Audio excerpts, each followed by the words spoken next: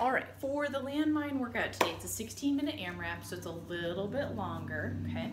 Not very many reps in each of the movements, so you're gonna be moving through quite a few rounds, okay? So scale early on this one and make sure that you do something that you can do a bunch of reps on when it comes to your push-ups and your thrusters and your lunges, okay? So the first movement is a push-up. So I can use a surface, I can use a counter, I can use a table. I've got a chair / bench here. Put my hands out about a forearm's distance apart from each other. I'm gonna go all the way down, pressing all the way back up, keeping everything in a straight line, okay? We wanna be pressing here from the shoulder or from the chest, not up here from the shoulders, okay? And we wanna keep the elbows in nice and close to the body. If I'm gonna be doing push-ups on the ground and do that same concept, I can either have my knees on the ground, pulling my feet up towards the hips, going all the way down. I can do a full push-up, same thing, we wanna keep the body in a straight line, all the way down, all the way up. We don't want to hinge at the hips either way. We don't wanna snake, we don't wanna just move our upper body, okay? You can also lay on the ground and either use your dumbbells or weights or whatever you've got. I've got my bag of books here. So I can do a push-up like this using my books or my whatever I've got, pressing, keeping the forearms straight, okay?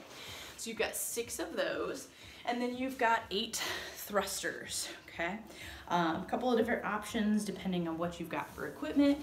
If I use my duffel bag or my backpack, I'm just gonna hold on to it. I'm gonna squat all the way down, press at the top, okay? We get to the top, we wanna make sure that our ears, everything is right over our center of gravity. It's not in front of us, it's not behind us, okay? Want to end up straight up overhead.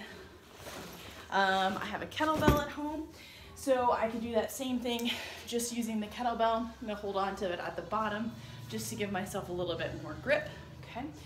I could do squat, press at the top, okay? So whatever you've got, doesn't have to be heavy, doesn't have to be anything, just going through that movement. And then we've got a weighted lunge. So if I was using the kettlebell, I could hold it however I wanted to. I could keep it in that same position here. I could do my lunges as such. I could hold it on my shoulder. I could hold it down by my side. Doesn't really matter how you hold it. You're just holding something, okay? Same thing with backpack, book bag, whatever. I could put it on my shoulders. I could hold it in front of me. Doesn't matter, you're just doing 8. So every time you step is considered 1 rep for lunges, okay? So you'll do most likely 6 on each side. You've got 12 lunges total.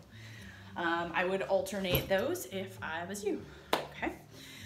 All right, same as usual, let me know if you have any questions on equipment.